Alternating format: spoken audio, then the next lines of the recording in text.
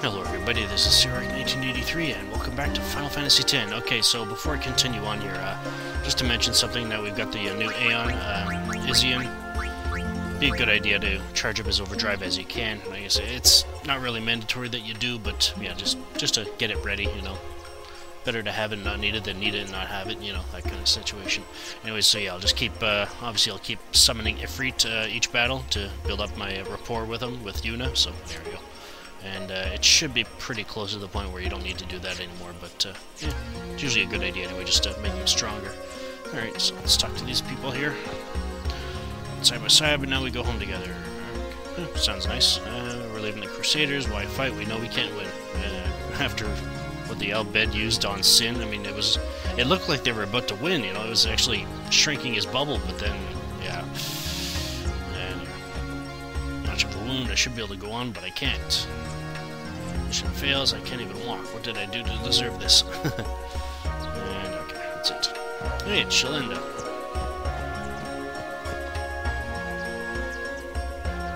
Good day, everyone. We can all learn a lesson from what has happened to the Crusaders. Only the truly faithful have a hope of defeating sin.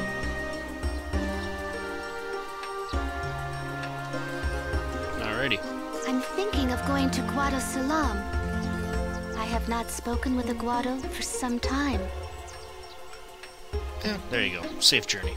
Anyway, so you go into I'll go behind Shalinda and get into a fight. Alright, here we go. Yeah, still got the bite bugs, but the Ochu, this is a regular Ochu, he's got 7,200 HP though. And this is not a boss fight, but he is still pretty annoying, so let's get the Zerg.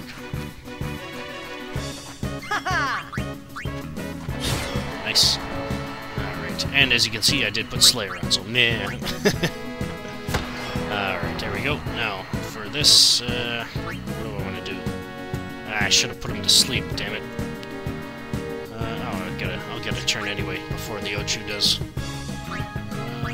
Lulu. So, you need someone with magic skills. Kimari.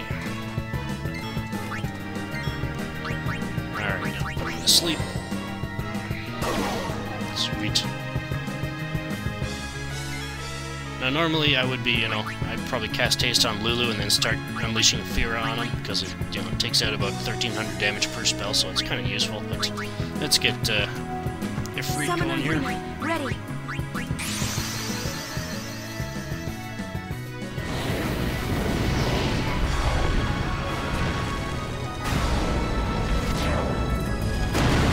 I guess I didn't need to put him to sleep, but yeah, just I guess just to point out that using sleep and Fira, good way to go on this guy.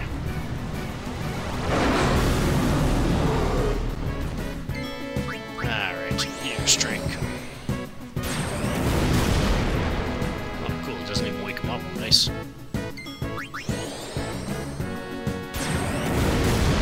Yeah, I'm actually gonna have Lulu finish this guy off. Because I want to get her the Slayer overdrive mode. She's probably pretty close to it by now. And as far as Waka and Kimari go with their Slayer and Warrior overdrive modes, they're pretty close, I think, too. So I'm not sure if you can actually get the Warrior mode with Lulu or not using spells, but I guess we'll find out.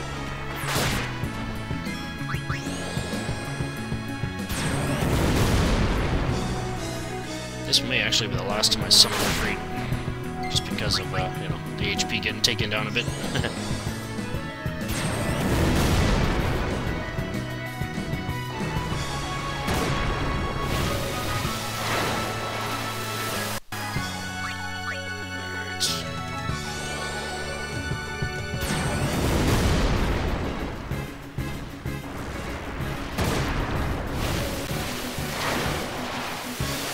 What am I doing? He's doing that, yeah. Okay, to heal up, just cast fire on yourself.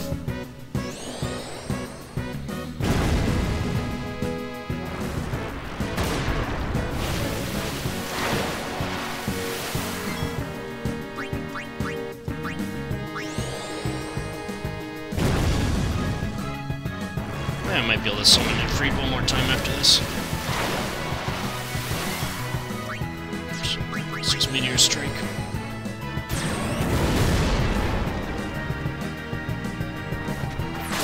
But yeah, if you get to the point where you run out of MP from healing him up with fire and you know, your HP gets low, don't bother summoning him anymore until, well... I'll say it now. You run into Belgamina again, and you end up having to fight, I just killed him, but yeah, you run into Belgamina again, and obviously you have to fight Izian this time, and he is insanely difficult if you do not get your affection, if you don't get Ifrit's power up high enough. So, yeah.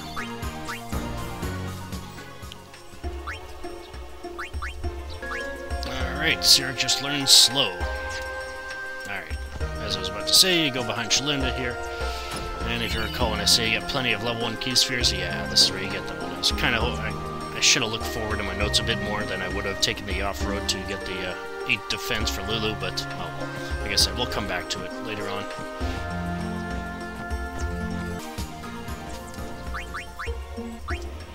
Alright. No way.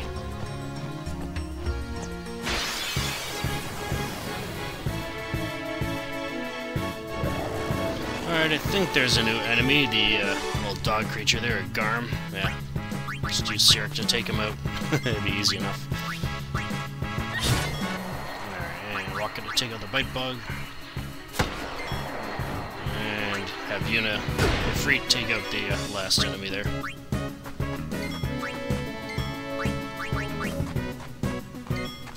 Overkill, but that's the point. Alright.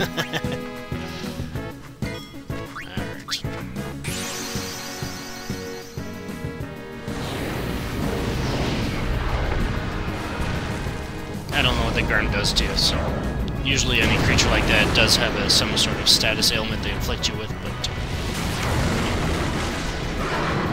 he won't get a chance.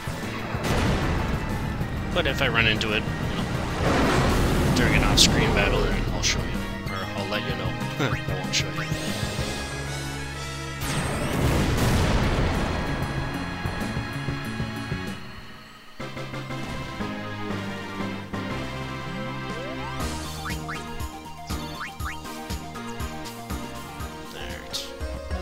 No, oh my god. I hate these guys. Look! One of Kimari's friends looks just like him. What? Both follow summoners on all fours. Hornless goatlings. Hornless! Hornless! You come to insult Kimari? Wrong. We come to warn little Kimari.